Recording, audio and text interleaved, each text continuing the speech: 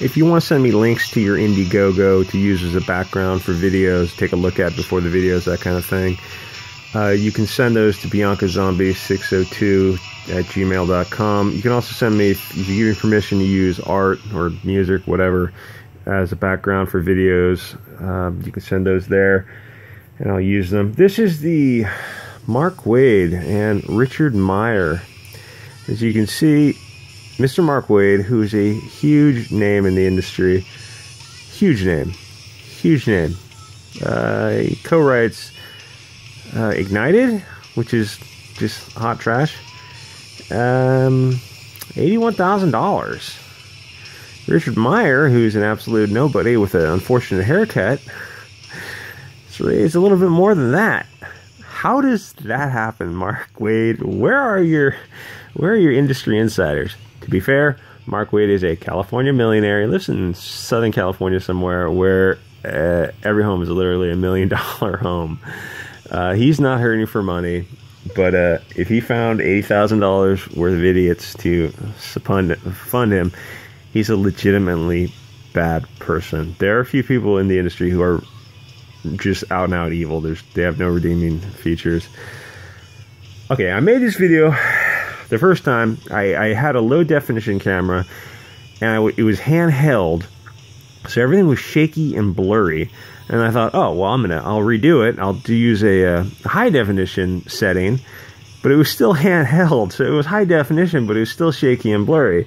So this last time, I have it on a tripod, higher definition, so hopefully it won't be shaky and blurry. So you've already seen this Mark Waid comments. He has his GoFundMe, and if you notice on his GoFundMe, he doesn't have any comments. It's really strange. Actually, in the beginning, he did have comments, and he said in the beginning that I'm going to leave these comments up to show you how evil these comic skaters are. So, oh, that's interesting. I'll screen cap these comments just for the hell of it. Just in case Mark Waid turns out to be a lying, you know what. So I screen capped him and went back. Oh, the comments are gone. What happened, Mark? People roasted him. So this is, you've already seen this video. Find another video. This is kind of more, not of an entertainment video, just kind of a historical document of what people feel about Mark Waid, because he's not good. Fernando says, another one of hero Mark Waid's victims. Why is it that he primarily targets women and people of color to bully and harass like this? I oppose hate and support genuine comic artists. Yeah, so do I. So I support your boy Zach. Sad to see Mark Waid become such a villain. Well, look at that. The who's who lineup of people I should never buy products from again. Mark Waid's an ideological bully, a coward, and broke the laws by committing tortious interference and defamation. If you stand with him, he's a horrible person. He is all for rich white men destroying the livelihoods of POC independent business owners. Good to know. I'll explain what they're talking about in a minute. Mark rules, Richard drools. Fair enough. Every time these people post their hate speech, Mark gets another couple $100 in donations. Well, how come his fundraising goal is 125 and he's at 80, and your boy is at 134? Here's how Mark Waid treats women, POCs, when he's not on camera. Bounding in a comics article from 2018, October 26, Mark Waid accused of abusive behavior and poor business practices by former business partner. Interesting. If you support this, knowing of his tortious interference with Meyer and Antarctic Press, you are fundamentally a bad person. Even if you hate DNC, you cannot support this and be in the right. Good point. This is about the principle of the thing. Doesn't matter who the parties are. You can hate Richard Meyer, but you still don't want to see someone defamed and have their business practices unfairly interfered with. I mean, that's fundamental to earning a living, supporting your family, that these club of mean girl, racist, sexists like Mark Waid can stop you from earning a living. That's how powerful they are on Facebook, Instagram, and Twitter. Okay. Oh, even if you hate DNC, you cannot support this to be in the right because everything Waid did was in the wrong legally and morally. This man is no hero. He doesn't stand up for the weak. He keeps them under his boot. He doesn't care about women. He doesn't care about POCs. He doesn't care about the gay community. He only uses them as weapons for his own gain. This is an evil man who needs to learn he doesn't get to ruin other people's livelihoods. Not anymore. Okay. This is an interesting article. Shannon Pierce Outlaw says, I've gone back and forth on this very personal post, but I'm seething with so much rage I have to let it out. I'm done pretending it didn't happen. The NDA has been up for years, non-disclosure agreement, and never had to sign a thing. F Mark Waid. This man got in business with us. He created a partnership with a comic book store that was never technically legalized. When his piece of garbage girlfriend decided she wanted Jason gone, he sided with her knowing it was wrong. When it got bad and we finally lawyered up, we were told, do you have tens of thousands of dollars? Because he does, and he's going to drag this out in court. We can win and we will, but that's what you're going to owe in fees. Can you cover that? Because he can. I know his lawyer, and he's giddy at the prospect. We let the store go. 10 years, my best friend's life was gone. 10 years of hard work, realizing a dream was ripped away from him. To add insult to injury, he left the store with $150,000 in annual sales, $100K in product fixtures. Mark paid him less than $5,000 to shut his mouth and walk away. That was our reality. A rich, recognized, wealthy white man wanted more and took it, robbed the little guy, smeared his name, took his business, and then a year later broke up with his girlfriend and signed it all over to her like it didn't even happen. He ran, literally, flew across the country and ran from his problems. He throws money around, or he runs and hides. We always heard about his temper. We didn't realize the reality. If you don't believe me, there's a 911 tape out there of Jason calmly calling the cops while Mark is screaming bloody murder, destroying the store in the background. Now, I don't know all the details of this lawsuit, and I don't really care. What I do know is Mark's temper got him another situation. Chris says, hard pass on this. The unmitigated gall to act like Waid is innocent in this kerfluffle is hilarious. Mark appears to have a history of being an angry antagonist, and anyone who is familiar with how he acts when he doesn't get his way can attest to this. If you want to pay for a wealthy man's legal fees because you like his comic, that's your business. But this is happening because he inserted himself into a business arrangement of someone he didn't like. I do not believe he is a hero to the weak. I believe he is a very angry person who hastily picks fights and only publicly virtue signals his heroic intentions while never actually accepting any responsibility for being a rude jerk. Plenty of links to back this up. Then again, it's your money to waste. Okay. My name is Amanda. I'm a 30-year-old comic book fan. This is on Mark Waid's GoFundMe comments. This is why he deleted the GoFundMe comments. My name is Amanda. I'm a 30-year-old comic book fan from Scotland. 6 years ago, I ran afoul of Dan Slott and Stephen Wacker when I was critical of Slott's take on Black Cat and Spider-Man on message board. They began stalking me on the forum and telling me to F off or insisting that I was a something young virgin guy who lives in his mom's basement. First, why would you sex shame people? There's nothing wrong with being a virgin or being a whore. If being a whore is acceptable, then surely being a virgin is even better. And basements can be very, very nice.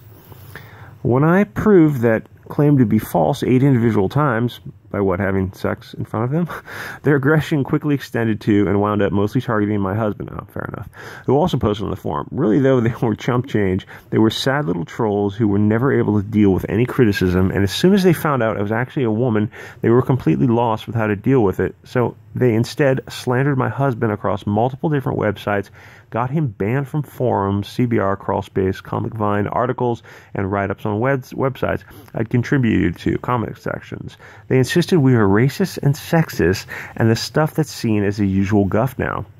He apparently got bored of it after a few months, but along the way had introduced Mark Waid to us. Mark Waid spent the next 2 years taking what had been just an online campaign to further levels. He had no investment or actual interaction with either me or my husband. He saw it and got involved just because he obviously liked the idea of attacking people with accusations that made him look like a moral hero. He and some followers got my husband fired from a job and me kicked out of university only a few months before graduation, with enormous claims that we were bigots. He and others harassed our Facebook friends, insisting they explain why they are friends with us and spreading completely unfounded claims of me and my husband being white nationalists. They love, that is their go-to phrase, which is funny because they're the most racist people on earth. He would cite a false made-up example when asked for evidence on that. He wouldn't provide any, instead put out an even bigger made-up story to draw attention away from that fact. They do that all the time, too. Very shifty. We eventually had to nuke all our personal accounts. Both our lives were effectively ruined. My husband was unemployable, feeling like a burden, attempted to kill himself. I have now wasted years studying, amassing student debts with no actual results, and had to work 3 different jobs. Mark Waid is a garbage person who destroys people's lives. Read this before supporting. I did, by Shannon Pierce Outlawed. He is being sued and asking for money. However, he has not accurately represented why he's being sued. This page leads one to believe he's being sued for defending women and minorities. That's only true in his mind. He's being sued because he allegedly committed tortious interference and defamation, interfered with the business contract between Richard C. Meyer and Antarctic Press. Is this true? Well, you can go to the Facebook posts or Bounding into Comics. That's up to the judge, ultimately. Still, it makes no difference. He's misleading people into thinking that this money will be going to help protect women and minorities. It won't. It's going to help Mark Waid pay his legal expenses after being accused of committing a crime. Do you realize this GoFundMe campaign violates GoFundMe terms of service? Read Section 8 was not allowed by GoFundMe's restrictions. You're funding someone under investigation of potential crime. Well, it's a civil issue, not a criminal issue, but similar. The comments from the Comicsgate crowd have really helped encourage people to donate. Keep up the good work, you sad little virgins. Rick, if that's... Why? Anyway, I'm not going to... Why does someone's sexuality matter to them? Would you call someone gay? Queer? Isn't that the same thing? We call someone a whore? Anyway. It's remarkable how many people are willing to shill out money to a millionaire comic book writer to help him fight a lawsuit he brought down on himself when they could have been spending that cash on comics. Oh, and in case you guys didn't hear, one of Wade's business partners just came forward and had some interesting things to say about that sort of person he is. Check out the article on Bounding Comics. Bounding Comics. Aaron Cook says, Comicsgate is a hate group of all far-right people. Yeah, well, if it's a hate group, it's the most diverse hate group in history. How is it we're a hate group and we're all different sexualities, colors, and ethnicities and religions, and you guys are all the same color? Dan Slott, C.B. Cebulski, Mark Waid, Gail Simone. How does that work that we're the hate group and we look like the rainbow flag? And you guys are all straight, cis, heteronormative, patriarchal, capitalist. You get what I'm saying. To people like Chase who are wondering, I'm quite happy to see these slanderous comic pros flush their money down the toilet, if that turns out to be the case. What I don't like to see is struggling fans paying for Mark's Santa Monica Wade's bad behavior. Okay, he lives in Santa Monica, which is one of the most expensive places in the world. It annoys me to see anyone being grifted, even if I think they're being dumb. And to Michael Hyde, even if that person was authorized to speak on behalf of Antarctic Press, which I'm pretty sure they weren't, they also admit that Mark, give me your noodle money so I don't have to spend my riches, Waid, was part of the reason they breached their agreement with Richard Meyer. There's probably a good reason he's asking for the, he's asking for the exact amount of his damages claimed. That's a civil procedural issue to get into federal court for under diversity jurisdiction, where the amount in controversy has to be $75,000, or, oh gosh, there's parties between the states or several states. I don't know. Civil procedure was a long time ago. Comicsgate and hashtag Move the Needle is the only thing driving sales in the comic industry now. That and the 31 variant covers on a garbage #1 issue. I can see why you call yourself a poor man, Waid. No one is buying any of your books because no one is interested in listening to your preaching. Yeah, go check out Ignited with, it's just a weird racist power fantasy. Mark Waid is the best thing to happen in the comic book industry in the last 30 years. Meyer is the opposite of that. What's more important, Waid is in the right here. Antarctic Press even said so themselves. Not exactly. Not quite. Antarctic Press's Facebook release was very, very unusually worded. If you want to read it, it's out there. It's probably in Bounding into Comics or Bleeding Fool has it. They said a lot. And they wanted you to read between the lines. Mark Waid is a bully and a liar and a whiny man-child. Oh, there's so much I could say, but I won't swear. He decided, because of his opinion about Richard Meyer, it's funny because Richard Meyer has been married to many women of different races and ethnicities and has children, multiracial ethnic children. Mark Waid doesn't, but Richard Meyer is the supreme assist person? How does that work? That he should have the right to interfere with Antarctic Press and Meyer's business. He made the decision to call and hound Antarctic Press until they broke contract with Meyer. Yes, I read those tweets myself. I'm not making a defamatory statement of fact. I saw the statements. That's called tortious interference, and it is a crime. He's not a hero to anyone. So many false descriptions here. I'm surprised the rest of Mark's head fur didn't instantly catch on fire. Well, I don't think he has much. Mark Waid committed an illegal act called tortious interference and defamation. You have no moral high ground here. You misused GoFundMe to pay for your illegal activities. Not a rich man. Lives in Santa Monica, California. Comicsgate is a hate group. Oh, what's this? Oh, Mark Waid, why are you so salty? I wish I knew who drew this. I would give you credit. That is a beautiful image. I'm going to have to use that more often. Anyway, like, comment, subscribe. Email me, BiancaZombie602 @gmail.com. And I will see you guys next episode.